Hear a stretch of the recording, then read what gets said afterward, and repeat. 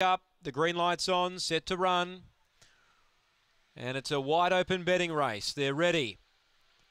Set racing. Gary's Miracle began brilliantly in box 3. She ran straight to the lead. Second, Yandera Evie, and railing through Fantastic Pippa. 3 lengths away, Rugged and Ready. Then came Maximum Refusal as they run to the back. Then Victor Norman. Defy missed the kick. It's well back with Bedrock Fred. So down the back, Gary's Miracle's on top. She's hard against the rail and she's led by 3. Trying is Fantastic Pippa. She's not picking the leader up yet. Running on Yandera Evie, and from the back, Bedrock Fred still in front. Gary's Miracle for Michael Stewart. It's a great Easter for Mick, and away goes Gary's Miracle at 1 by 3. A fantastic win. Yandera Evie and Bedrock Fred for the Miners.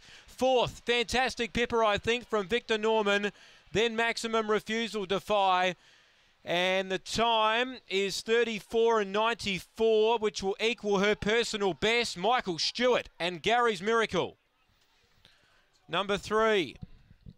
Leads all the way for Mick Stewart. He's one of the most passionate people in greyhound racing here in South Australia. And when he wins a big race, you certainly know about it. And you'll hear him shortly.